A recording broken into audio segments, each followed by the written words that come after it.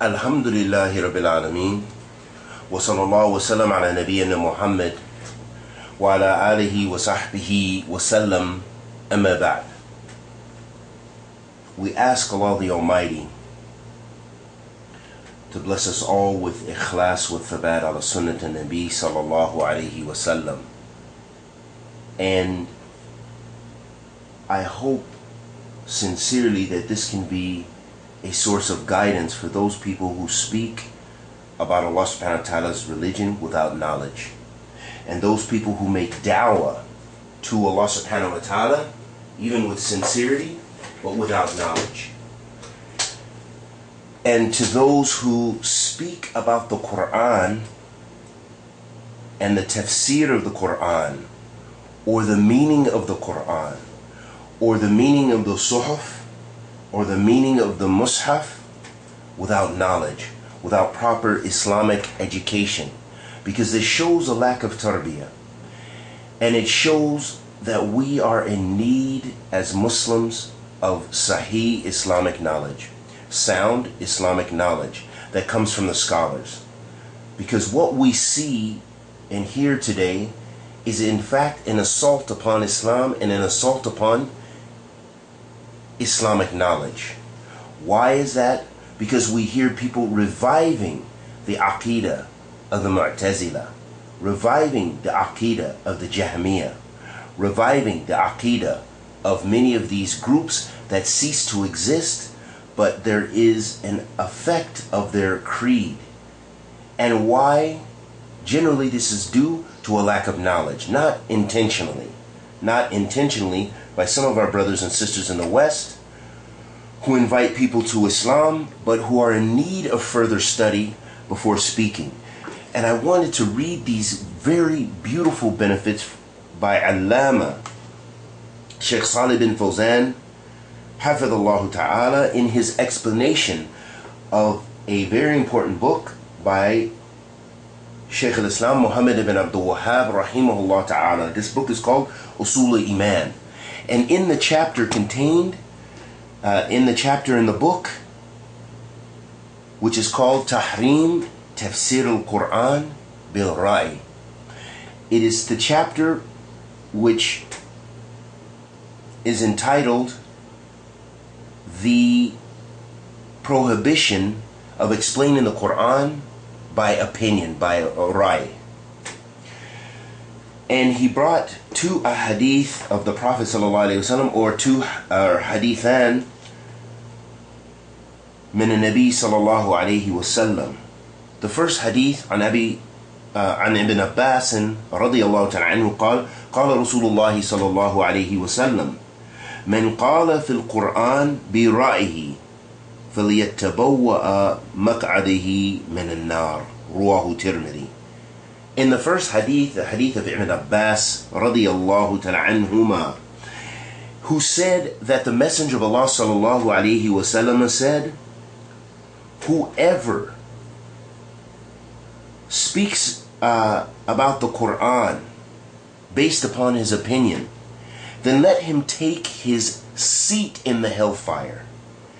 And in another narration, وفي رواية من قال في القرآن بغير العلم فليتبوأ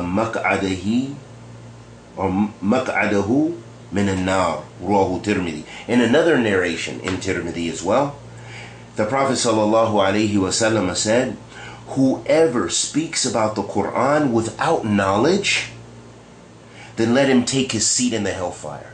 That's a reminder for us.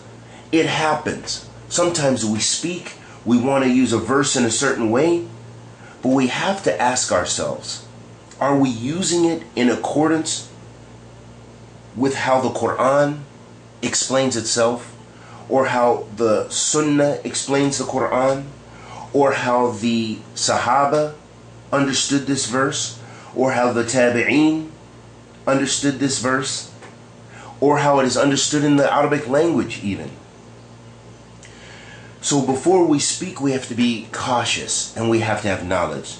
Allama bin Fawzaan, Hafidhullah Ta'ala, said regarding this, and we'll try to be as brief as possible.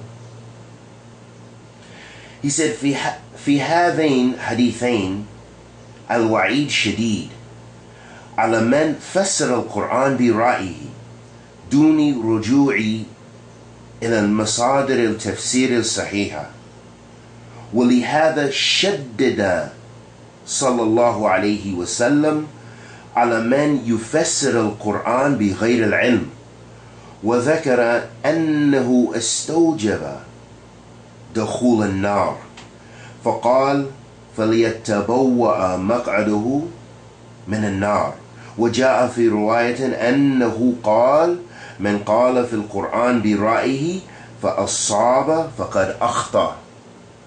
Sheikh Salih bin Fawzaan Hafidhullah Ta'ala said, this alim Rabbani, who we should continue to benefit from while he's still alive, bi'idhnillah ta'ala, he said, in these two hadith is a very severe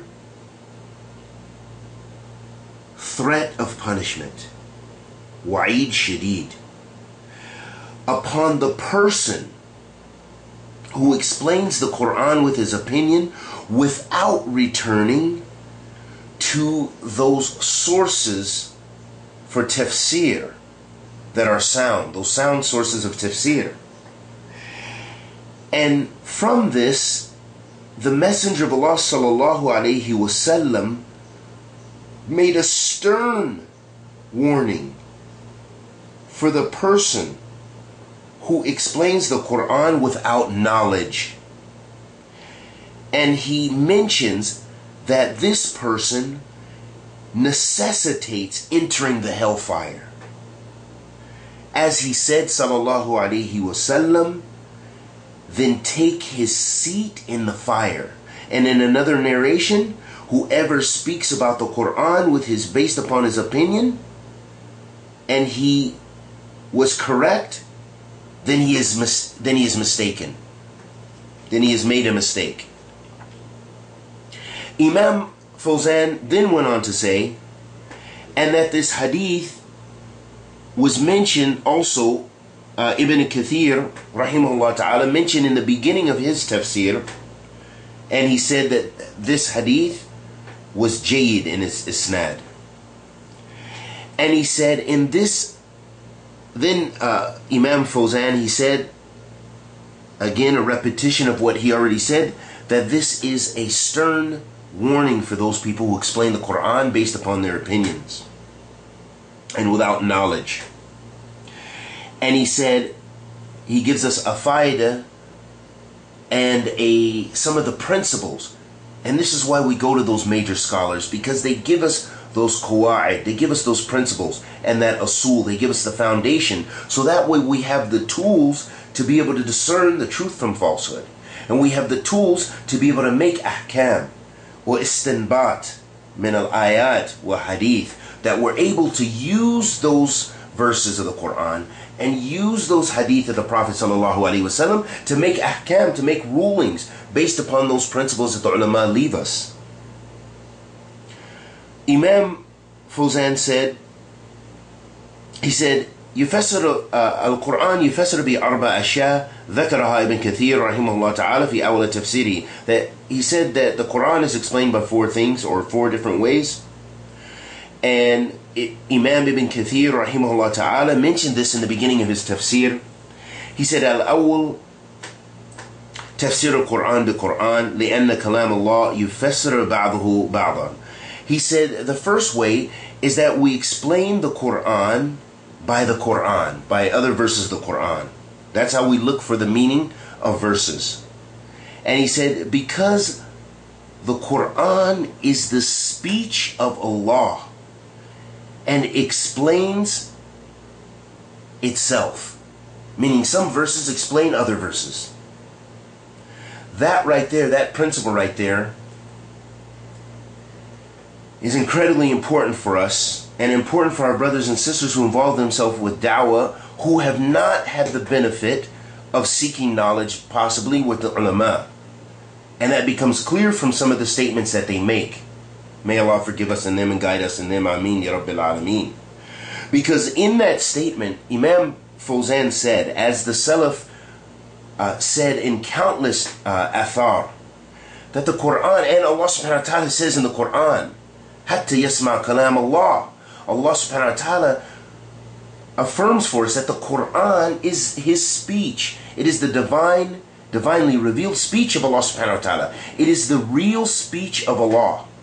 So the person who picks up the Qur'an and then says, this book is not the Qur'an, it is just some ink, it is just a binded pages, it is this, it was printed here, it was printed there, it was written by hand, and this and that and the other, is traversing a very dangerous path. Yes, that is ink. Yes, that is a binding, and the binding in the ink is created. But the book that we have before us is the Qur'an, and it has rulings pertinent to it. The Qur'an has rulings pertinent to it, meaning that this is the Qur'an. And we come closer and worship Allah through that book by the kalam of Allah, the speech of Allah. We recite it in our prayers, and it has certain rulings, as the Prophet ﷺ mentioned, that when traveling to enemy lands, that you should not travel with the Qur'an. And we also know that we should not take the Qur'an, this book, in filthy places like the bathroom and so forth. So it shows us that this is the divine speech of Allah, and that if you step on this book intentionally, you've disbelieved, you've left the religion out of necessity. So how is it that someone would say that this is either not the kalam of Allah, not the speech of Allah subhanahu wa ta'ala, and that it is a statement of the speech of Allah, or it is a recitation of the speech of Allah, or all these other innovated statements that the Salaf did not know? That is a serious and dangerous thing. The second way in which we explain the Qur'an, as Imam Fawzaan said, الثاني تفسير القرآن بسنة نبوية. لأن رسول الله صلى الله عليه وسلم مبين للقرآن. قال تعالى وأنزلنا إليك الذكر لتبين للناس ما نزل إليهم. The second way in which we explain the Qur'an is with the Sunnah of the Prophet Muhammad sallallahu alaihi wasallam, because the Rasul sallallahu alaihi wasallam came to clarify, explain, and make the tafseer of the Qur'an. And he was a living, his manners were exhibited the Qur'an, alayhi salatu wassalam. And Allah says in this regard that we have sent down to you this reminder in order to make clear for the people what we have revealed to them. Allahu Akbar. That's the speech of Allah. الثالث, the third thing, تفسير الصحابة رضوان الله عليهم لأنهم تلقوا عن رسول الله صلى الله عليه وسلم تفسير القرآن. And the third way is that we explain the Quran by the explanation of the Sahaba. May Allah be pleased with them all. Because they received their tafsir and their explanation from the Messenger of Allah sallallahu alaihi wasallam. They were there when revelation was being revealed. They asked questions regarding those ayats that they didn't understand. Radiyallahu ta'ala anhum ajma'in. And the fourth way is tafsir tabi'in. لأنهم أخذ تفسير عن الصحابة عن صحابة الرسول صلى الله عليه وسلم. Then, so the fourth way is taking tafsir of the Sahaba, is the explanation of the Sahaba, is the explanation of the tabi'in, those who took knowledge from the Sahaba radiyallahu ta'ala anhum ajma'in, and may Allah have mercy upon the tabi'in ridwanullahi alayhim or rahmatullahi alayhim. So taking the tafsir, the fourth way is tafsir of the tabi'in. That's because they took their tafsir, their explanation, from the Sahaba of the Prophet Muhammad sallallahu alaihi wasallam radiyallahu ta'ala anhum ajma'in. And then Imam Fawzaan said, and he said there's a fifth way, and he said, and that is by lughat al-Arabiyyah, bi lughat al-Arabiyyah, that by explaining the Quran by the Arabic language. And then the Shaykh mentioned a lot of other benefits, but we'll keep it brief. And we ask that Allah subhanahu wa ta'ala blesses what we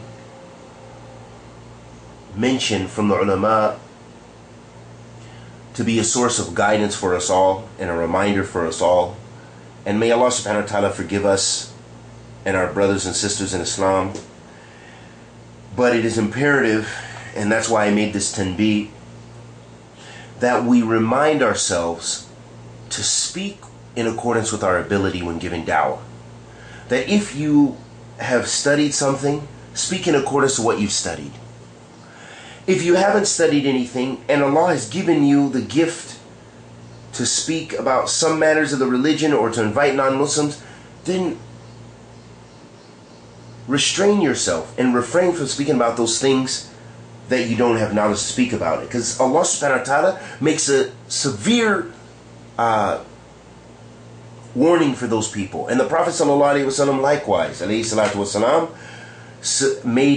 described a severe punishment for those people who speak without knowledge, especially speaking about the Quran without knowledge and speaking about Islam without knowledge. That is a very serious offense, because what is the origin of the religion? Kitabillah wa sunnatu Rasul sallallahu alaihi wasallam. And the Prophet sallallahu alaihi wasallam also mentioned that in Sahih Muslim, in the beginning it's mentioned in the Muqaddamah, that the person who speaks about, who narrates about the Prophet sallallahu alaihi wasallam without knowledge, or lies about the Prophet sallallahu alaihi wasallam, would take his seat in the hellfire. Just as the Prophet sallallahu alaihi wasallam mentioned about explaining the Quran bil Rai. So this shows us the importance of not speaking about Kitabillah wa Sunnat Rasul sallallahu alaihi wasallam without knowledge. And may Allah subhanahu wa ta'ala bless us all with fiqh fi deen. Anything I said that was correct was from Allah subhanahu wa ta'ala. Anything that I said was incorrect was from myself and the shaitan. Wa sallallahu wa sallam ala nabiyyina Muhammad.